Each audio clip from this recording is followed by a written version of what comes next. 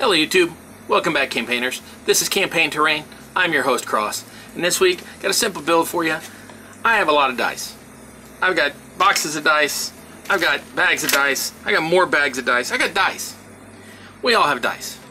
Everyone is special and near and dear to my heart. So, not only do I not want to hurt them when I roll them on the table, I don't want to hurt the table either. So this week,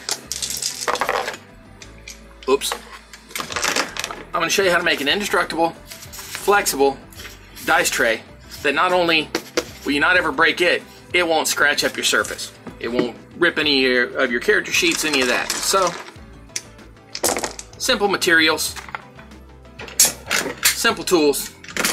Let's jump right into it. Thanks for coming. There's going to be a jump here in a minute during the bump. Make sure to hit like, share, subscribe. Hit those other links that are up there. They can help out the channel, and I would really appreciate it. See you in just a minute. Thanks for coming.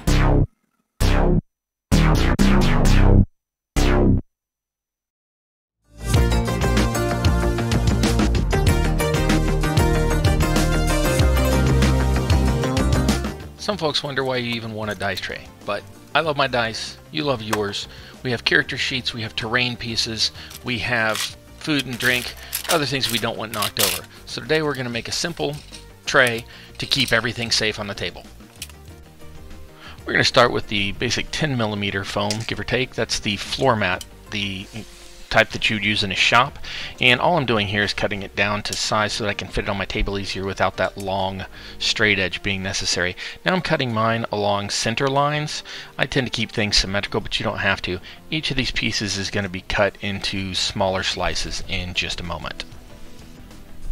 I had already decided on 1.5 inches for these strips that I'm about to cut, but luckily my ruler happened to be exactly the right width.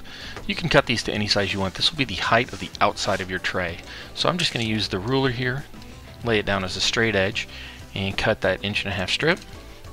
And then I'm going to repeat this 3 more times. These are going to be the outside strips. Now I haven't cut them to the direct length yet. We'll get to that in just a moment. You can make the sides of your box the size of your tray, any size that you want. I was thinking of making this into a tower as well as a tray so that I can use it as both a piece in the game and simply as the dice tray as needed. So I needed to fit with my other tiles. Now they're all in increments of 3, so I was going to have a 6 inch by 6 inch, and I realized that was going to be too small. So what I'm doing here is cutting a 9-inch strip, and that's going to be the outside edge. You're going to need 4 of these at whatever length you cut. Mine happen to be 9 inches, but you can make yours at whatever size you want. Again, cut 4 of these. Here I've decided to keep the textured portion on the inside so that I have a smooth surface on the outside. So I'm going to keep that facing inward. Here I am scoring all 4 of these along this speed square at 45 degrees so that they're tapered with the texture on the inside. I'm just marking each of the 4 ends. Then here I'm going to take an individual one and cut it the rest of the way through. I'm going to continue this for all 4 pieces. I want to keep a 45-degree cut, tapered inward, making sure my texture is on the right side. Now that I've got all 4 cut, I'm using a hot glue gun to join the corners. I tend to use mine on low temp, but a high temp will work here. Just be careful when you're doing this. Anything that you get that's bleed out, you're going to want to rub off, and with high temp you need to be careful of that. Here I am joining one corner, and then I'm going to switch and join all 4 into a square.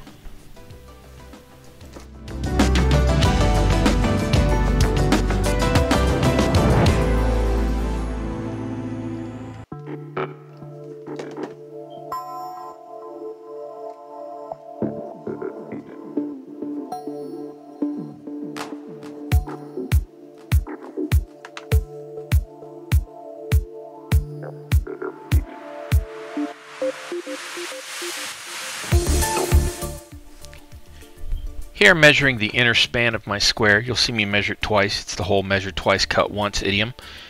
Your inner span is going to differ based on how large you make your tray and on the thickness of the foam used. So just carefully measure this out, and we're going to need that measurement in a moment when we cut the bottom. Here I'm just using a pen to mark out all 4 corners of the square. I'm using a framer square to do this. You can use whatever you want, but you do want to make sure that it is going to fit inside the tray. This is going to be the bottom, and it's going to nestle in between the 4 sides. Now that I've got all 4 corners cut, I'm going to go ahead and simply slice along the straight edge so I get a nice clean edge on that cut. Once you've cut the square out, the pieces that are left over you can use for the inner portions of your wall if you'd like, or you can set those aside for a later project. I'm going to use a different thickness than this, so this is just going to be the bottom for me. Now that I've got the bottom cut, I've opted to take the heat-treated harder side and use that as the upper surface, because whether I paint that or cover that with another foam, that's going to leave the harder surface on the inside, which is going to keep it more protected from the sharp corners of dice, especially the D4. Also, it's going to leave the bottom softer so that it'll have less chance of scratching up a table or anything like that. Attaching is really simple. You just put the glue on one side, attach that side, and continue around until all 4 sides are done. I'm going to show you here so you can see that it's going to fit right on in there.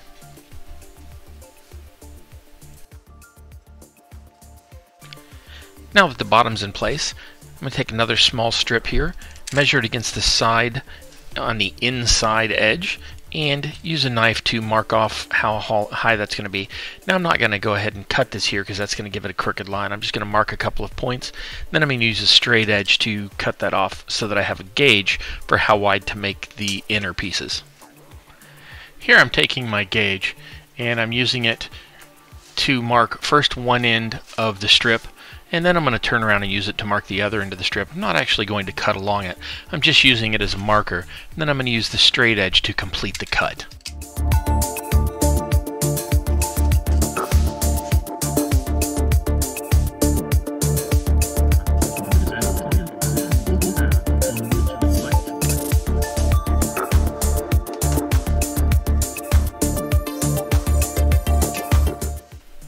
These next 4 strips need to be the same length as the inner width of the box minus the thickness of the foam you're using. This foam can be a different thickness than the outside wall, or it can be the same. Here I'm using 2 pieces of the same thickness, but you don't have to.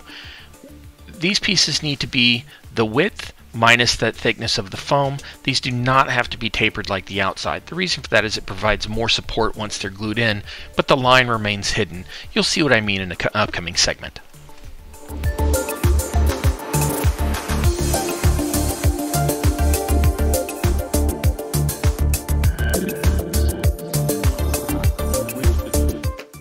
This next portion is pretty straightforward. You go ahead and put the glue on the side that you want to have hidden, and then you place it against one of the sides.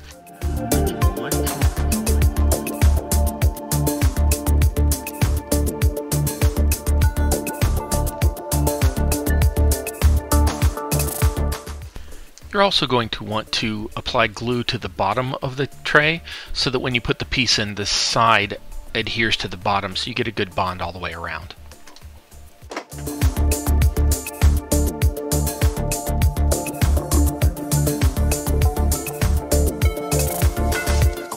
You're going to want to push that over to one side. Make sure you leave that gap at one end for the second piece to go in place. For this next portion, I've opted for some of this 5mm thick craft foam. You can get this at most hobby stores. You can use whatever you want to line the bottom, or you don't have to line it at all, especially if you're going to hit this with a spray paint or something that's going to have pretty good coverage if you have anything printed like that that you want covered.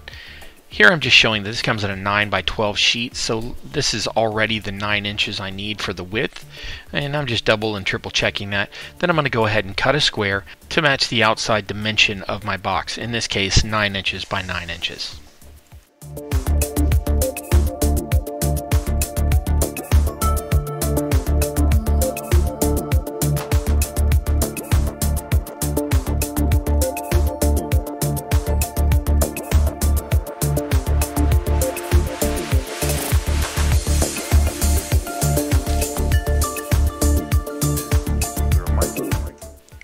In this portion, I'm measuring the width of my outer wall.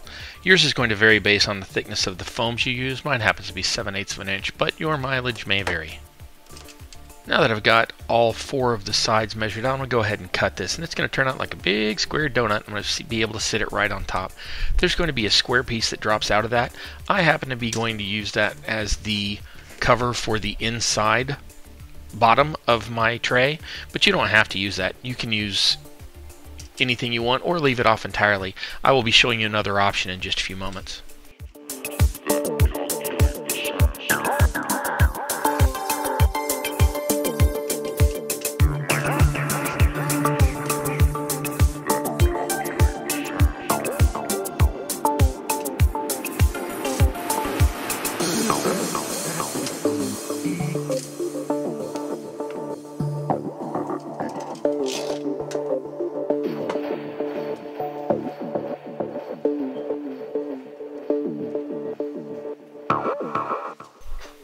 I had been going to use a thinner piece of foam that I had textured in a previous video, and I was going to use that in the bottom of my box, but I decided that since I already had the square cut out, I was simply going to use the same 5mm piece.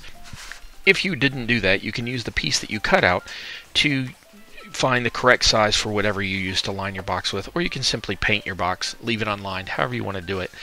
Now, if you use something thin like that other piece that I textured, you are going to want to go ahead and put a bunch of glue in the bottom to hold it down. Now, the 5mm piece I'm using is rigid enough and flat enough. I don't need to do that for this build.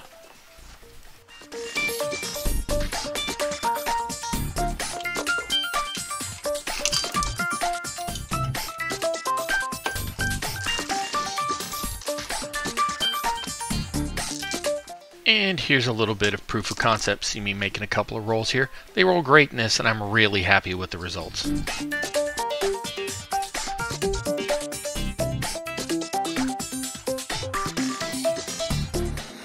So there you go, campaigners. Easy way to keep your dice safe. Keep them where you need them. Don't let them roll all over the table. Don't let them hit anything hard and mess with your dice. Won't let your dice hit anything and hurt anything. Won't let anything get scratched up. And the whole project, maybe a half hour if you're not filming it. Simple and easy. This is a basic simple one. Next week, I'm going to add some parts to this to make it look more like a tower, and like it could be used either as a dice tray or as part of a dice tower. So the tower I build next week will look playable, but we'll also be able to roll dice through it. So stay tuned for that. The week after that is my 1-year anniversary, and I am so looking forward to that. That's what I got coming up. After that, I've got a huge build, still with the EVA, so I hope I'm not boring you, but the next one, you could build it out of anything. I just happen to be using the EVA because I really, really like it, and I've been enjoying this series. So, big build, like 3 or 4 parts coming up after that. So I've got the next couple of months planned out for you, and I hope to be bringing you some really cool stuff that's really going to inspire you to make some stuff for your game. All this stuff's really simple. All this stuff's really straightforward. You can do this. I know you can. And I'd like to help you get inspired to up your own game. So, with that, time to game. Let's get rolling. And I will see you next week. Once again, this is Campaign Terrain. I'm your host, Cross. Please hit the buttons for like, share, and subscribe, and help out the channel. I'll see you next week. And until then, I wish you luck in your campaign. Thank you so much for coming.